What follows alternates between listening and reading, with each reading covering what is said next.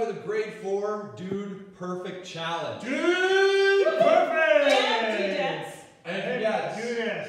Oh, hey, wow. There's energy over here. I feel like I'm at a Baptist church Dude right now. Perfect. Okay. All right.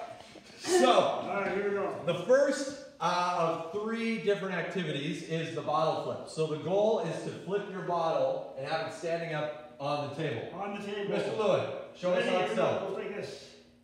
Oh! Just about. It's close, so it needs to be flipped and it lands here. Once your bottle lands standing up, you move on to the coin in the jar station over here.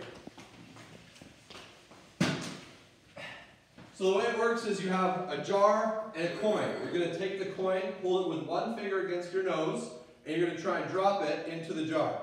Ooh. Ooh. Mine's stuck again. Then, once you have the coin in the jar, you move on to the last one. Oh.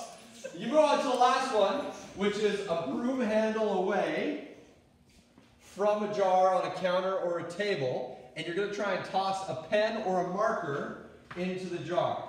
Oh, so close.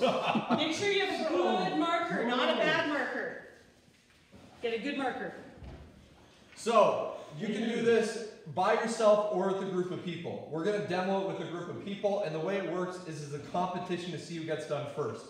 Once you hit the bottle flip, you go to the coin in a jar. Once you finish the coin in the jar, you go to the pen in the jar. If you're doing this by yourself, you just see how fast you can get it done, so you can time yourself. But we're going to show you the competition style, and we are going to also do our best to make sure we're socially distancing as we're doing the competition. Dude, it's great.